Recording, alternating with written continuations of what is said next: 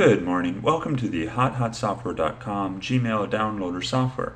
This will this will allow you to download your emails that you have in your inbox from your Gmail account.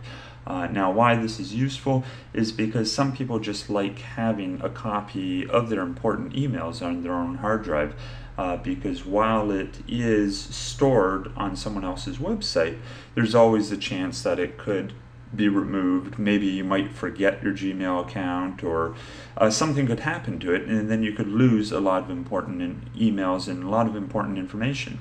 Whereas what this software allows you to do is it allows you to archive it on your own hard drive on your own computer, so you don't have to worry about that.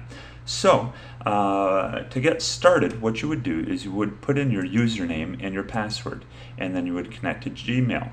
You would then choose what mailbox you wanted, such as the inbox, the trash, start, all mail, sent mail, spam, drafts, and so forth. Then you would download the subject headers. It would then download all the different emails here, and you could select all the emails, or you could choose which ones you wanted to save, and then you would choose where you wanted to save the emails to.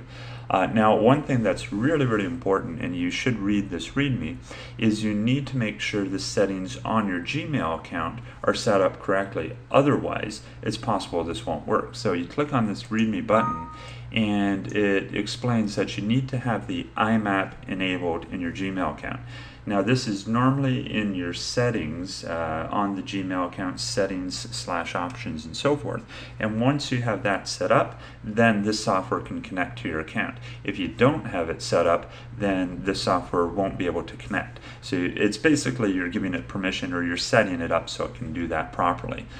So once you do that, then you'll be able to download the emails and then save them. So you click on download emails, then you save the emails to wherever you wanted, and that's all there is to it. So if you want to get this software application, simply go to the HotHotSoftware.com website, or if you're viewing this on a video sharing website, simply click on the link in the description below and it'll take you right there. Thanks, and have a great day.